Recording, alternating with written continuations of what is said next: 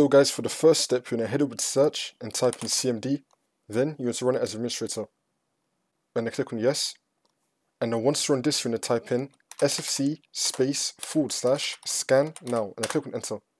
Then you want to run this scan. We can run it in the background as you complete the next steps in the video. So you just want to minimize this. And now for the second step, you're going to head over to search again and type in registry editor. Click on it. And then click on yes. And then once you run this, you can follow everything I'll be doing up here. So first you want to expand HK local machine. And then you want to expand system. And then you want to expand current control set. And then you want to expand control. And now you want to expand class. Just going to make this a little bit bigger. And now you want to look for the folder 36FC9E60. And it's going to end in 40000. This one right here. You want to click on this folder, and now this will appear on the right side. And now once you're in this folder, if you have something that's called upper filters, like I do, if you have upper filters, you want to right click on it, and then click on delete, and then click on yes. Make sure that you do not have upper filters in this folder. And now for the next step, you want to head back to CMD. Make sure that your FCC scannow command has been completed, wait for it to be done, and then once it's been done, you're going to copy and paste the last two commands, which should be down below in the description.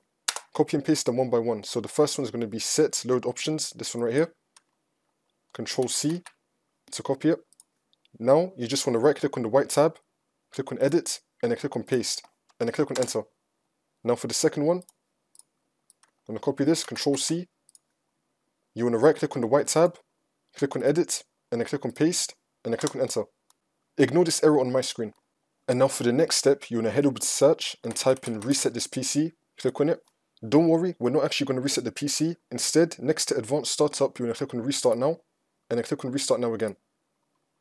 It will then take us into this screen. Now once we're here, you want to click on troubleshoot, advanced options, and then click on startup settings. If you do not see startup settings, you want to click on SIEM recovery options, and then it should appear right here.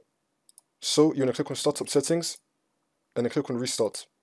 Wait for this to load. And now once we're here, you want to disable driver signature enforcement. So you want to click on either 7 or F7 on your keyboard. Click on that. Wait for this to load. And now it's going to take us back into Windows, and then the problem should be fixed. If the problem is still not fixed, just restart your computer, and then the problem should be fixed.